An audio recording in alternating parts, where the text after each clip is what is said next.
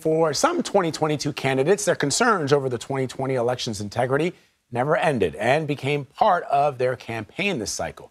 Anne-Marie has more about some of who these individuals are. Yeah, these numbers are really something. So out of 592 Republican candidates running for office this time around, 306 of them have raised doubts about the validity and the integrity of the 2020 election. So what does that mean? It means just over 50% of all GOP candidates expressed doubts about the results of the 2020 election. And it's not just, certain subsection of states. Every state, except for North Dakota and Rhode Island, has a candidate running for Congress or statewide office who questioned the 2020 election.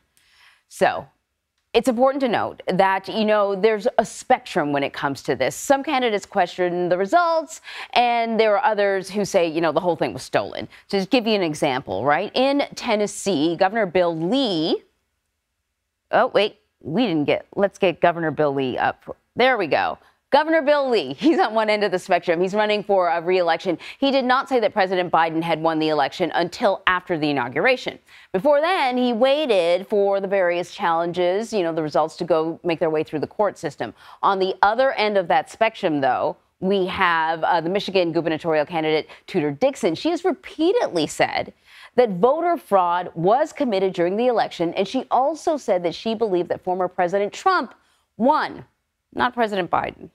So the individuals who expressed skepticism about the 2020 election might soon be able to influence how future elections are actually conducted. More than half of these candidates are likely or expected to win their races, according to Cook Political Report. And, we're not just talking about people who are trying to get into Congress. We're talking about secretaries of state, maybe attorney generals. So these are the sort of people that help to shape how elections are run in states.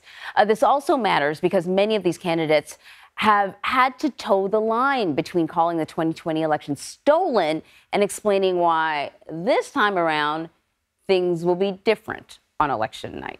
Vlad. So, it's interesting. There have been, in years past, people who have questioned the integrity of elections in this country. Of course, we all remember back in 2000, Bush v. Gore. Hillary Clinton at various times has pointed to what she thinks about the integrity of elections. And they're generally talking, at least in Clinton's terms, around gerrymandering and voter suppression. Right. But we haven't ever seen what we saw on January 6th, which is people who don't believe in the legitimacy of election using violence to advance their intentions. Great point. So we'll see how it all plays out. Really informative, Anne-Marie. Thank you very much. You're welcome.